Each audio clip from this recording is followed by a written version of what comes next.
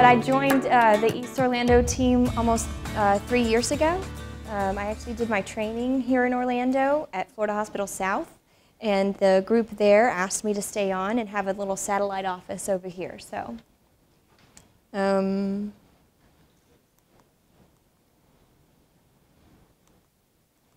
we go. Okay.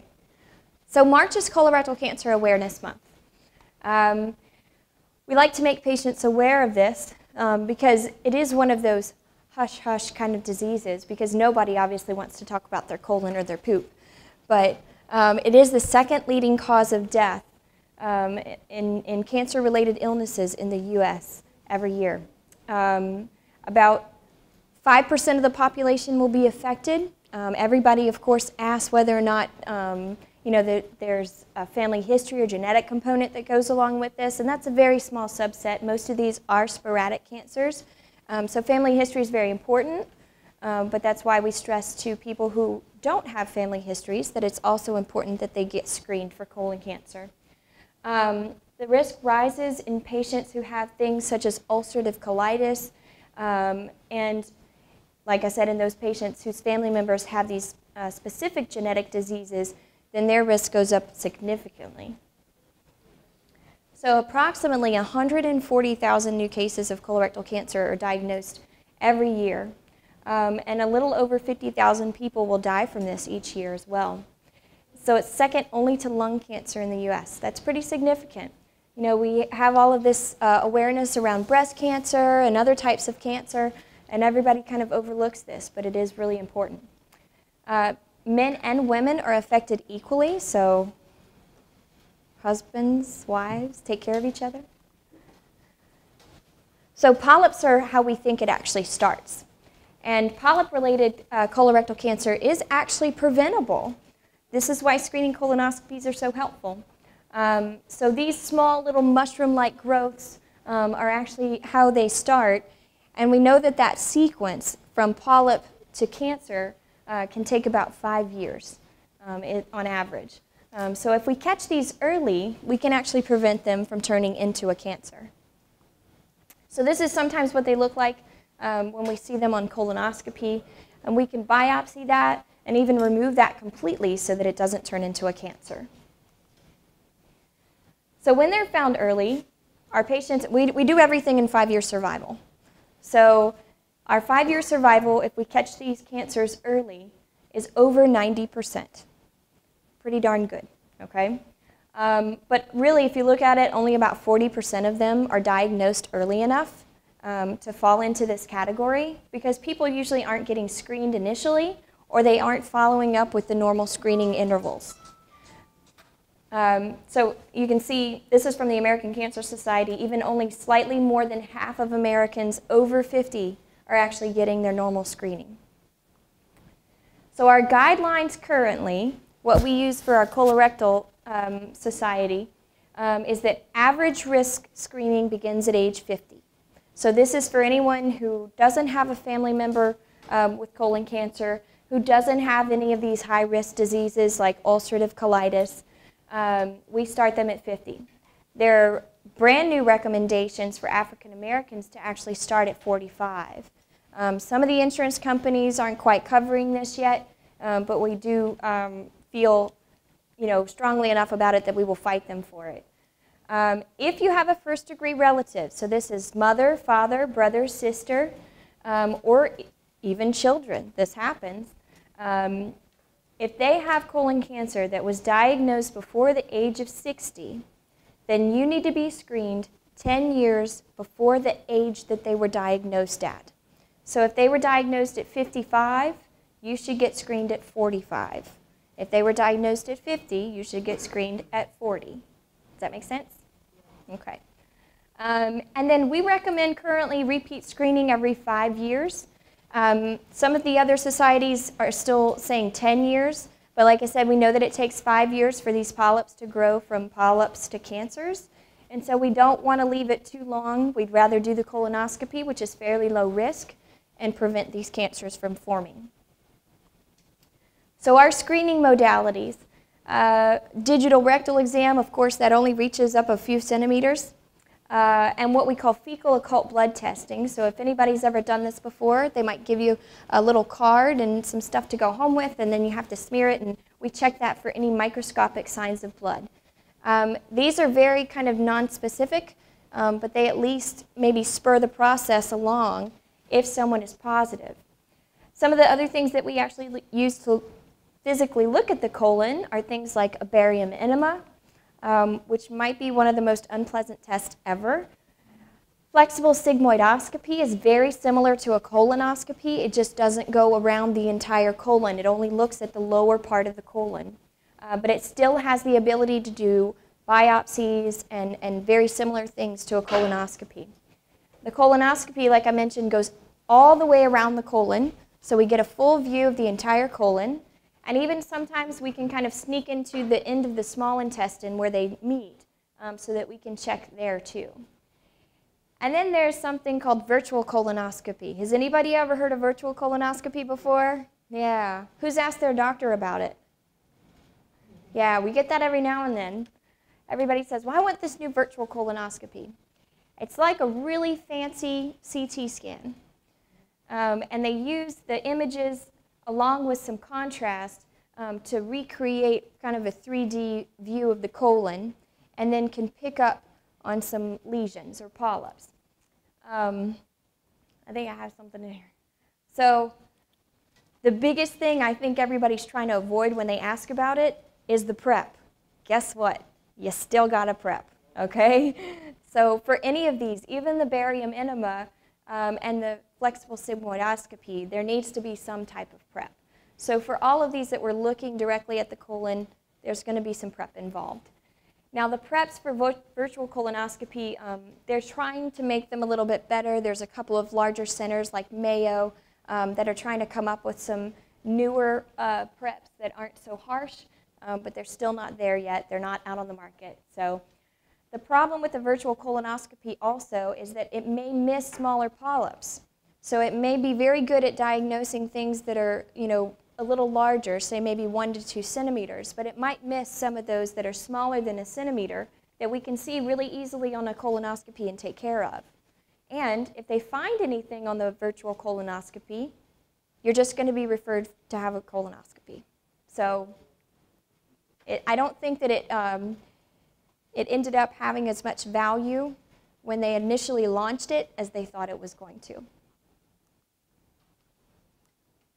So the gold standard still is a full colonoscopy. These have actually helped to reduce the colon cancer incidence rates by 2 to 3% per year. Like I said, these polyps can be identified. They can be biopsied and completely removed at the time of the colonoscopy, and that can prevent them from turning into a cancer. And then if a cancer is found, it can be biopsied, and then you can be referred to a surgeon so that it can be handled appropriately. So, the dreaded prep. That's the worst, yes. But you have to understand that this is probably the most crucial part of the procedure. If we can't see the colon walls well, you don't get a good exam. And I remember even as a resident getting so many calls in the middle of the night of somebody who tried to drink their Go Lightly, the gallon prep, and they'd say, I started and I threw up and I'm still going to come in tomorrow. And we'd say, don't bother. Because there's a running joke that's, says that what's worse than a colonoscopy is a second colonoscopy, okay? So if it's not good enough, we're just going to make you go back home, repeat the prep, and come back another day. So if you ever do schedule your colonoscopy too and get through the prep and it's not going so well, let your doctor know early in the morning so that they can kind of handle it appropriately. That's really true. If the bowel's not prepped appropriately, we can't see very well, and we might miss some smaller lesions that we want to catch and find. So what is the prep? You're drinking a gallon? We'll get there. Oh, okay. So there was actually a recent study from the Journal of Gastrointestinal Endoscopy, and they found that as many as 1/3 of polyps are missed when there's not an adequate prep. So that's pretty significant. So it doesn't matter which type of prep you use, the end result is all the same. We have to induce diarrhea. We have to clean out the colon, all right? you're going to be best friends with your toilet. So get ready. Get some baby wipes, get whatever diaper cream you need, and go for it. So the preparation, you know, we always mention to our patients that the day before that they need to not fast, but only go on clear liquids. So no solid food. Anything that you can see through is acceptable. We don't like anything that's colored red, orange, or purple, because when we look in the colon, that actually looks like blood to us, and it's going to make us get all worked up about, you know, where's this bleeding coming from, and then we're going to start looking for things that really aren't there. So, you know, some of the other clear liquids you can take, of course, water, juices, Jell-O, but be careful again with the Jell-Os that you don't jump on all the oranges and stuff. So, all right, now we get to the preps. So Go Lightly was kind of the old prep, the gallon jug that everybody hated to pick up from the pharmacy, and they included a couple of little packets of lime or cherry or some other flavoring in it. And everybody would tell you, go home, mix it up, throw it in the freezer, make a little slushy out of it, and then, you know, chug it as much as you can. And it would just induce vomiting and all these horrible things because it just tasted so nasty. So finally, in about 2006, we came up with something called movie prep. Now this is the same solution, a PEG solution, polyethylene glycol, that's used in Go Lightly, but it's about half the volume. So it's 32 ounces of the solution that you consume the night before in some along with some clear liquids, and then you repeat that in the morning. So it's a total of 64 ounces. Now these are all done as split preps. A lot of the GI doctors will do this because their society believes that this is a way to get you a little cleaner, and so that you don't have to drink so much volume all at once. So that they split it up where you do this in the evening, and then the morning of the procedure have the rest of it. I don't completely agree with this, only because then you end up starving all day the day of your procedure. And you've already starved the day before because you've only been allowed to have clear liquids. So I do it all at once. But 64 ounces is about as big as a big gulp. So you can do it all at once. It's not really that bad. The soup prep then came out a couple of years later, and this is a different solution, sodium sulfate, potassium sulfate, and magnesium sulfate. And it's a little bit less as far as the volume of what you have to drink. And again, it's usually done as a split prep. This was actually one of the first ones that was designed to do as a split prep. And it also works really good. So everybody asks, isn't there a pill that you can give me? Yes, there is. It's called Osma Prep, all right? It's actually sodium phosphate tablets. So for anybody who has any kidney damage, it is an absolute no-go, okay? All of these products will induce some diarrhea and dehydration, but this one in particular really affects the kidneys with that, and people can go into worsening kidney failure. Okay, we've even seen patients end up on dialysis temporarily because of this. So if you have any kidney dysfunction whatsoever, you need to tell your doctor before they give you a prep so that they know this and can avoid these. Okay. Now this one is nice if you don't like to drink a lot of volume or if you don't like any of the solutions, but you have to understand that it's 32 pills and they are very large. So it's not always as pleasant as it seems. But like I said, you know, with it you can just drink water, ginger ale, you know, whatever kind of juice you like. So there's no restriction on what type of liquids you have, except again for the coloring. So it is a good alternative if you don't want to drink any of those other solutions. Now this is actually what I use. Miralax is another PEG solution. It's an over-the-counter stool softener. You can get it anywhere. We have our patients buy a 238-gram bottle and mix that with Gatorade. Okay? There's a couple of little Dulcolax tablets that are mixed in there that you should take, you know, a couple of different times. But it's very easy to get. You don't need a prescription for it, so there's no excuses of, well, I lost my prescription and now I can't go to the pharmacy and get my prep. Well, this one, it doesn't matter. It also tastes pretty good. Miralax is odorless and tasteless, so you're just mixing it with Gatorade, which is really not that bad. Most people like Gatorade, and our patients tolerate it pretty well, so there's not a lot of the nausea, vomiting, and all that kind of stuff with a lot of the other preps. Then there's a brand new one, Prep-O-Pic. For anybody who likes to chug anything, this is it. It's only 5 ounces of the solution, so it's a very small amount, and it's split into 2 doses. This one actually works really well. It's a little hard to find right now because it's so new.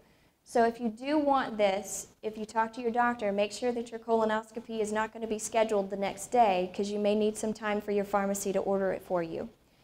But it is available, and our patients that have tried it really do like it. So looking at the cost of all of these, you know, without any insurance, just looking at the raw cost of it, it ranges from about $12 for the Miralax and Dulcolax combination, and that's out of pocket, but $12 isn't too much, to about $145 for the Prep-O-Pic. Now, most of the insurance companies will actually kind of steer the doctors toward the ones that are less expensive. So even now, you know, we're on electronic medical records here at the hospital, and when I try to order things for patients electronically to the pharmacy, it'll go through and they'll tell me that I can't order things like the Prep-O-Pic. Okay? And then if the patient's willing to pay for it, we just write the prescription out and let them fill it themselves. But there are some restrictions by the insurance companies because they do want you to go sometimes with the lower cost alternatives. Thanks.